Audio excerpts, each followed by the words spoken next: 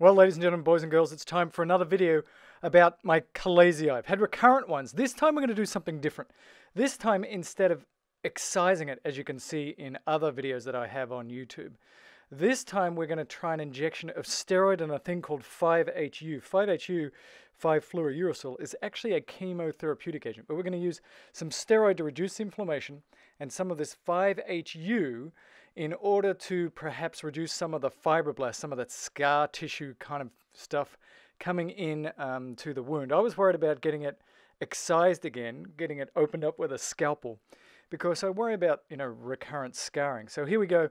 We're going to sort of inject into and around this chalazion, and this is again Dr. Lee, who is the man. So you're going to see him here injecting. He's made up his own special solution of steroid and 5-HU, and he's injecting it into the chalazion and into the tissues just surrounding the chalazion.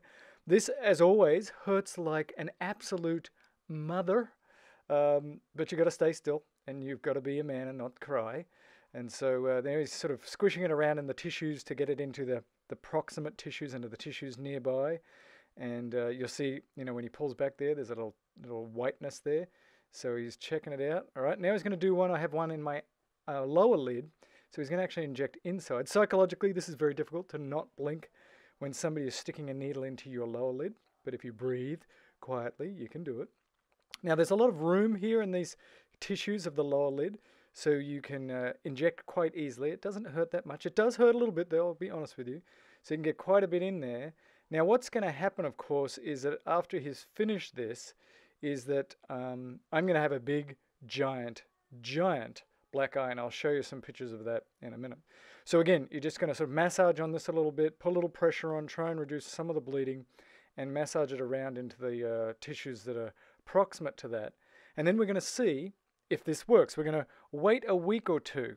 And that's all it takes, is just a week or two to see if this is going to work. When you excise it, when you cut it, when you IND it, when you do that process, well, you just have a big scar and it's already been taken out, and then it takes a few weeks to heal. But this for me is the first time that I've had this steroid and 5-HU injection, and let me show you some pictures of how this went.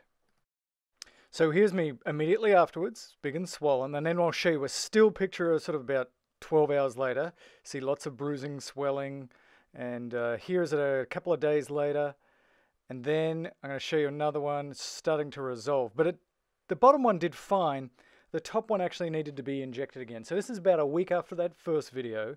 You see the bruising of that lower one that we did. It's still resolving. It takes a couple of weeks for that blood to get reabsorbed by the skin.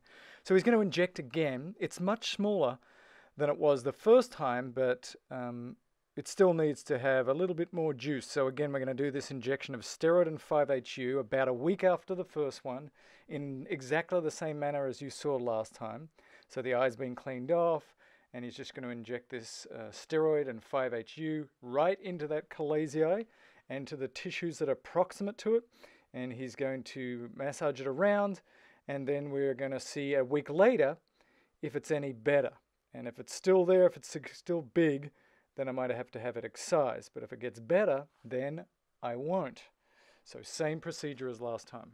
So it actually worked really well, and I didn't need surgery. Here's the original.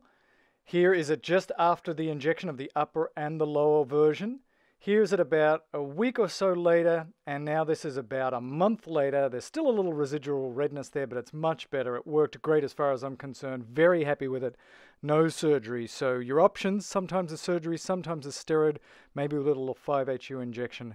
Hope you found this useful. My name's Mel Herbert, and this is another MRAP HD video. Free for the world.